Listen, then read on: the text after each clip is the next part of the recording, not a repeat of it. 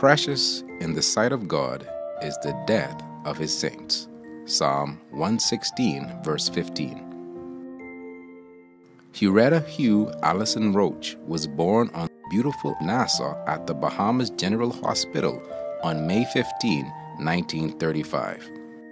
Growing up on Young Street, humble beginnings, he experienced grief at the tender age of 4 when he witnessed his mother die as a result of pneumonia. He received his primary education on the islands of Nassau, Exuma, and Abaco under the watchful eyes of iconic Bahamian educators such as T.G. Glover, H.O. Nash, Carlton Francis, and many others. Hugh was a diligent student and demonstrated his academic prowess when he passed the Junior Cambridge Certificate at the age of 15 and the Senior Cambridge Certificate at 16.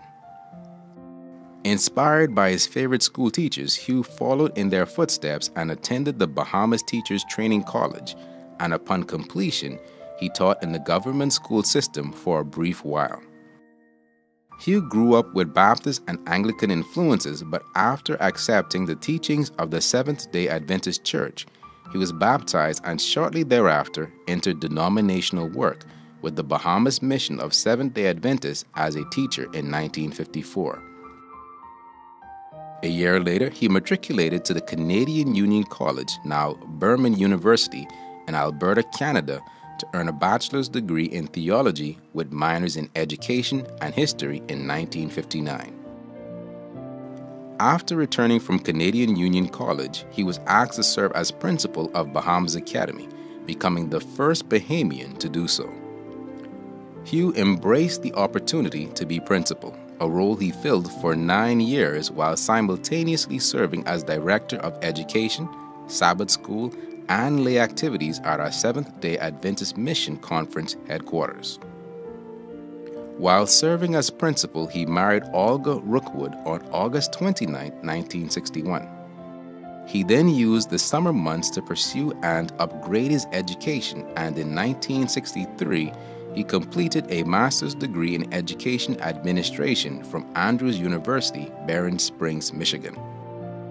Meanwhile, his endeavors as a minister of religion continued, and in June of 1962, Hugh was ordained as a Seventh-day Adventist pastor. Pastor Roach was an outstanding orator, and he used his gift of speech to the honor and glory of God.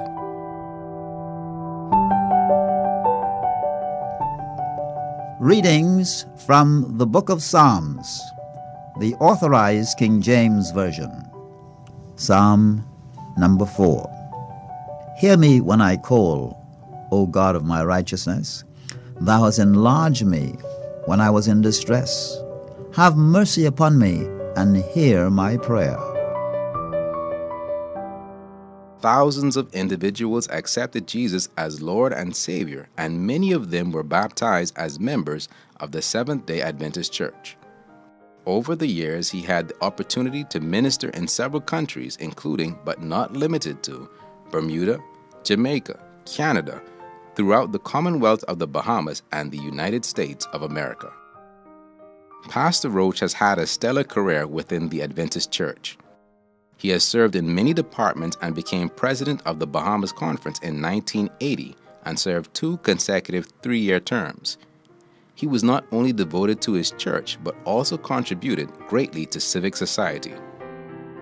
He served on the Sandilands Welfare Committee, Executive Director of the International Commission for the Prevention of Alcoholism and Drug Dependency, member of the National Task Force on Drugs, Central Advisory Committee for Education, Community Services, Ministry of Housing, National Drug Council, member of the Juvenile Panel, Justice of the Peace, Chaplain of the Senate, and Chaplain of the House of Assembly.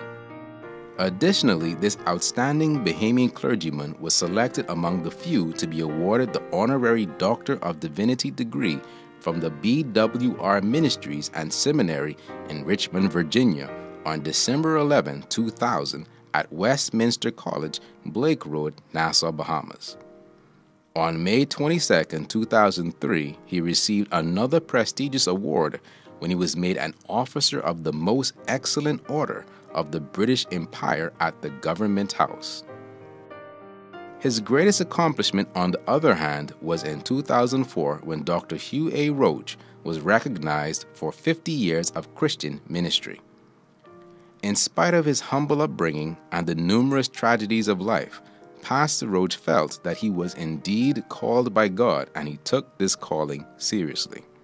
And even though he acquired many accolades, Pastor Roach's greatest desire was to see Jesus and to meet him in the air. Left to carry on his legacy are his beloved wife, Olga, son, Hubert, and daughter, Opal, along with their families and a host of extended family members and friends.